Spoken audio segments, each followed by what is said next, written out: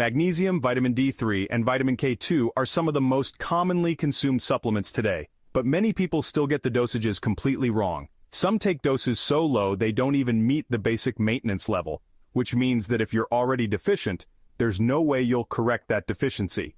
On the other hand, some people take very high doses, thinking more is better, without realizing that excessive amounts, especially when taken over a long period, can actually do more harm than good. In this video, we're going to look at what the science really says about the ideal dosages of magnesium, D3, and K2. We'll explore whether those doses are enough to be effective, especially when dealing with deficiencies, and how the latest research differs from the old, often outdated recommended dietary allowances, RDAs. We'll also talk about whether those higher, more aggressive doses being recommended in recent studies are actually safe for long-term use.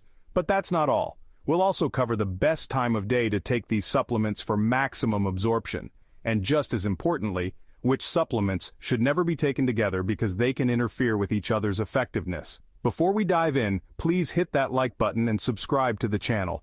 It helps this video reach more people who need this information to make safer and smarter decisions about their health. Now let's get started. 1.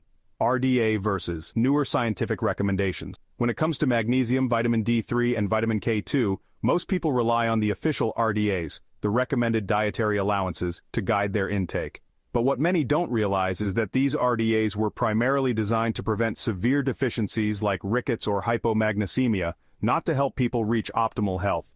Newer research has begun to challenge these outdated guidelines, showing that higher doses of these nutrients may be not only safe, but also far more effective, especially for people with modern lifestyles marked by stress, poor diets, and limited sun exposure. Let's start with magnesium. The RDA for magnesium is set at around 400-420 milligrams per day for men and 310-320 milligrams for women. But this amount only covers basic physiological needs and often falls short in correcting a deficiency.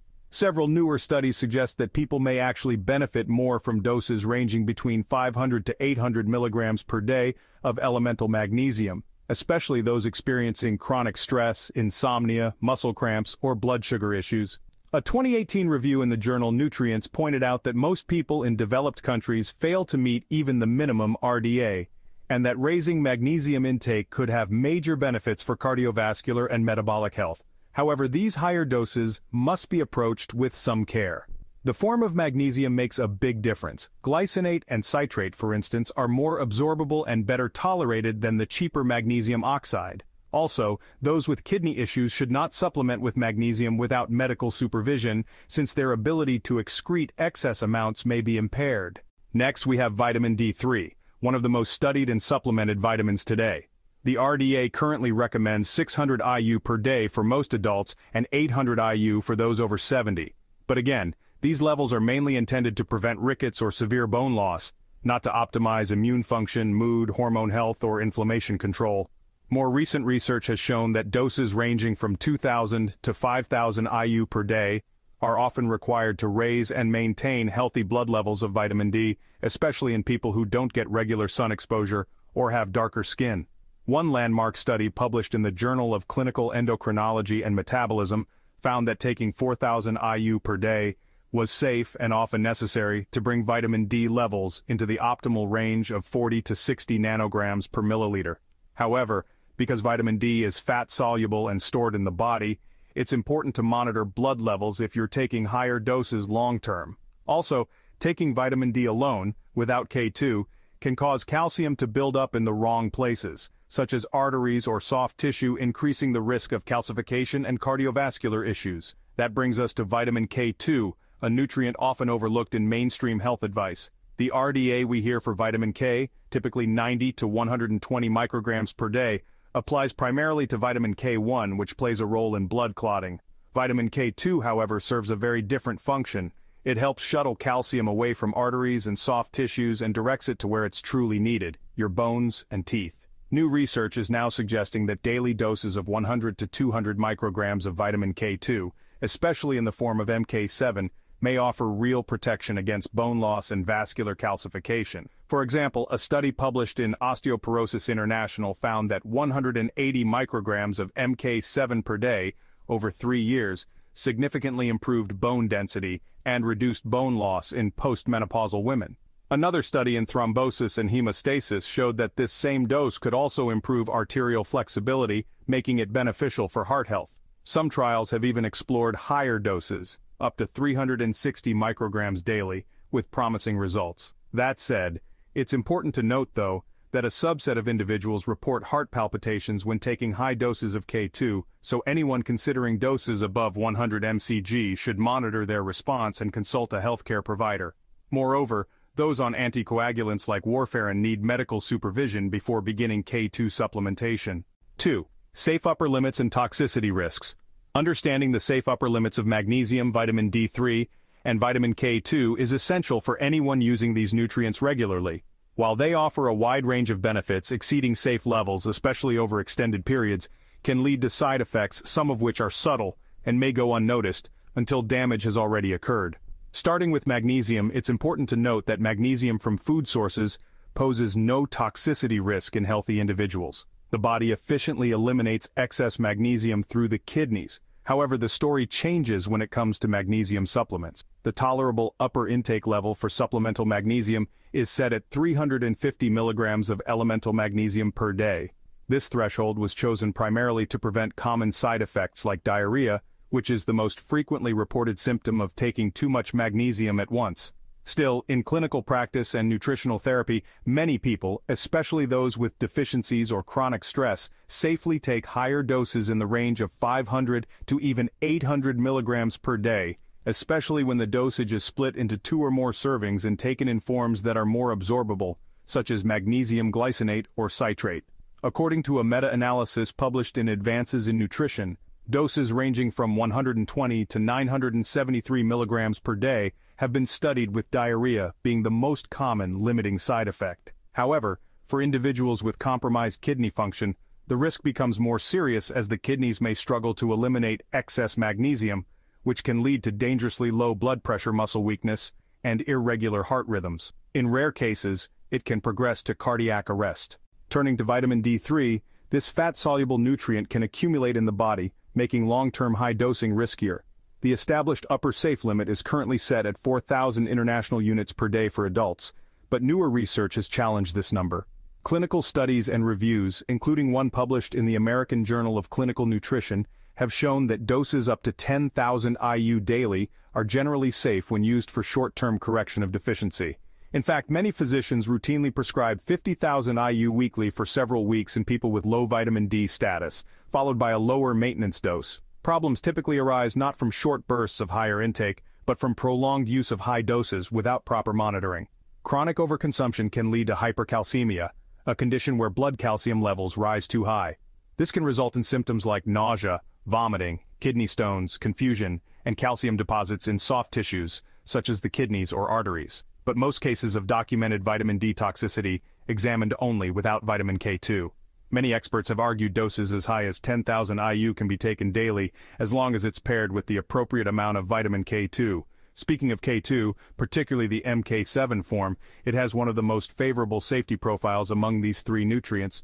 To date, no official upper intake limit has been established, largely because toxicity has not been observed in studies, even when doses reach as high as 360 micrograms per day over long periods. Clinical trials have shown that K2 can be taken safely for years, and in fact, it plays a protective role in cardiovascular and bone health by activating matrix GLA proteins that prevent calcium buildup in arteries. However, despite its overall safety, some individuals do report unexpected side effects when using higher doses, especially above 200 micrograms daily. These side effects include heart palpitations or a fluttering sensation in the chest. While the cause is not entirely clear, it's suspected that sudden shifts in calcium movement or interactions with other supplements may play a role. 3. Best time to take magnesium D3 and K2.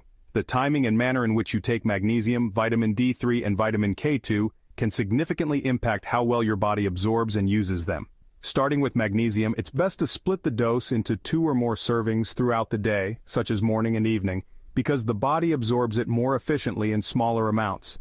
Taking a large dose all at once can overwhelm absorption and often leads to side effects like loose stools. Many people find that taking magnesium before bed is especially helpful for promoting relaxation and better sleep, particularly if using forms like magnesium glycinate.